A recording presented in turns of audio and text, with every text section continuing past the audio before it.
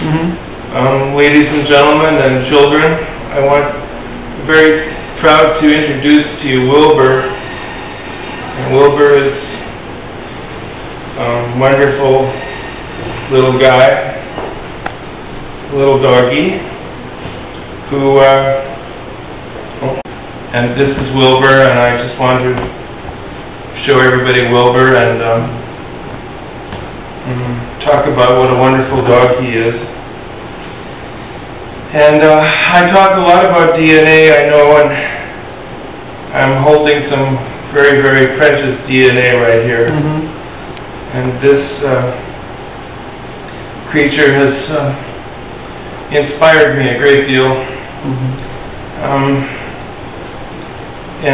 So I just want everyone to see Wilbur and say hello. We'll does that make sense? Yeah. You said you had questions. What Why questions do we do you need have? to trust you? You don't need to, that's the whole point. Okay. You don't need to trust me at all. You don't need to trust me at all. But why do you want other people to know you? Why do you want to take this video? I'm not sure I do really, that's the whole point. Maybe you can shut it off at any time. Yeah. I'm not sure I want people to know, really. I'm not sure. I'm not sure I want to be famous. You see what I'm saying, right? Well, you could be famous. I could be, but who cares? Yeah, because you try to tell other people what the fact is. Yeah, so what are the facts? The facts are they don't tell you the facts, right? Yeah. They don't tell you the facts.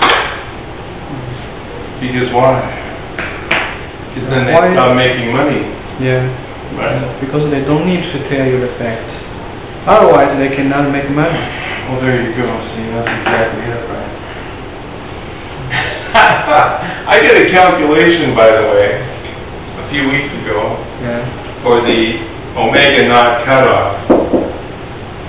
2 root beta over m times sine 1/2 Ka. I did this calculation for DNA. So what's that? Well, that's a good question. This is the range that DNA vibrates in, right? Well, or any linear crystal. Remember I had the DNA? So W is the weight. No, that's frequency. A frequency. Yeah. Actually, it's angular frequency. See? Well, okay, and then I said that, well, you know, at each loop here, I had a mass. Whoops, I didn't draw that very well. At each loop, I had I call this spring. Yeah, that's a spring, and then at this loop, I have another mass, right? So I added up all of the insides here, and I came out with a number. I came out with a number, I'll say 800 atomic mass units. And of course I put that down there. Well then beta, I stole that from sodium chloride. My beta is a sodium chloride crystal elastic constant, which worked out to be 6.93, I think, times 10 to the 5 kilograms, and then it'll be seconds to the -2. So then when I take the 800 and put it in here times 1.66 times 10 to the -27 kilograms, and I take the square root of that and multiply it by 2, I came up to it 1.39 times 10 to the 15 hertz, which is about the cutoff frequency for a solid, for a crystal. So I came up kind of close. I didn't show all my arithmetic, which I apologize for, but my cutoff frequency is about right, according to what I read.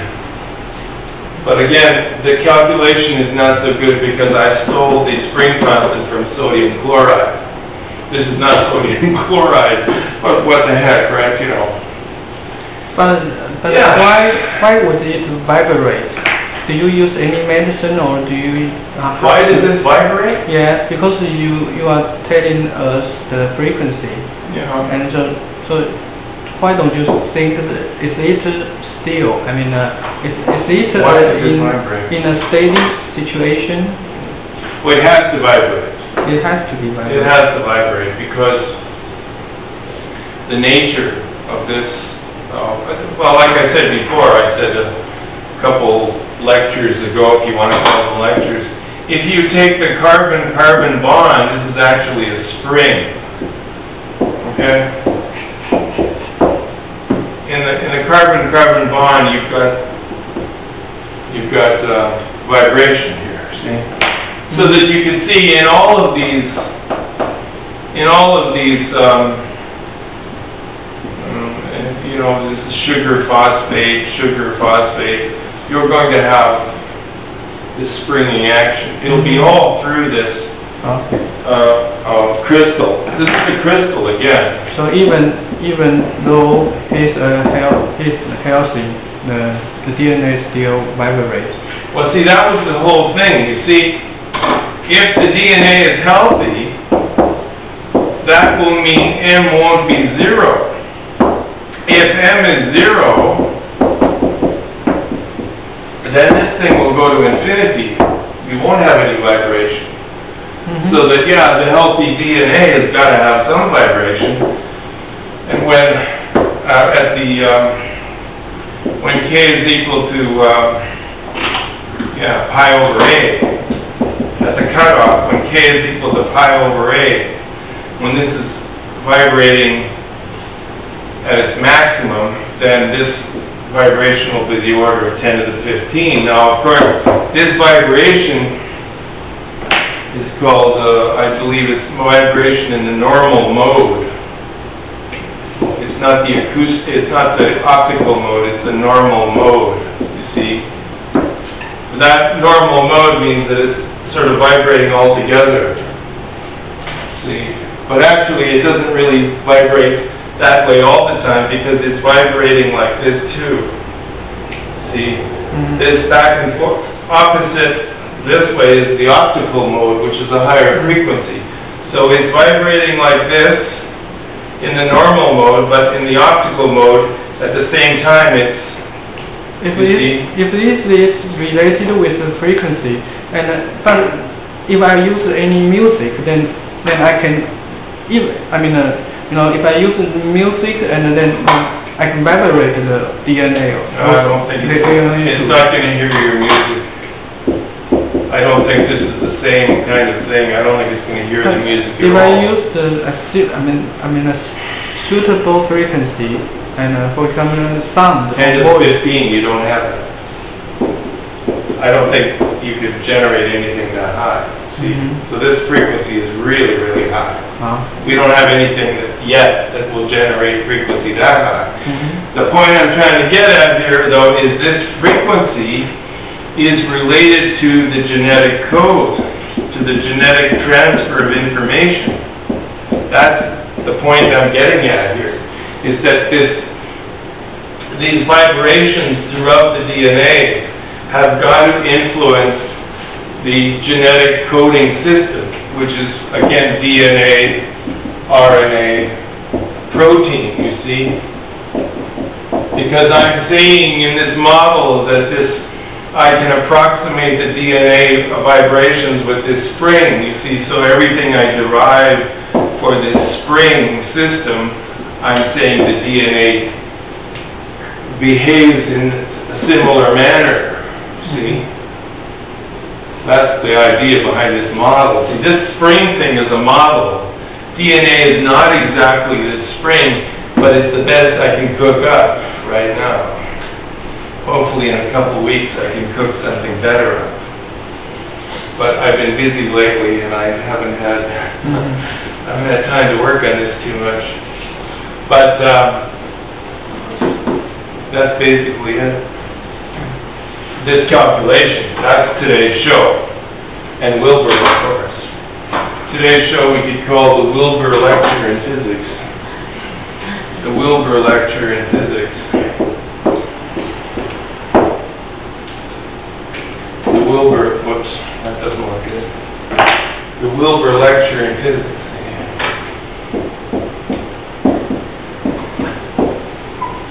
In physics.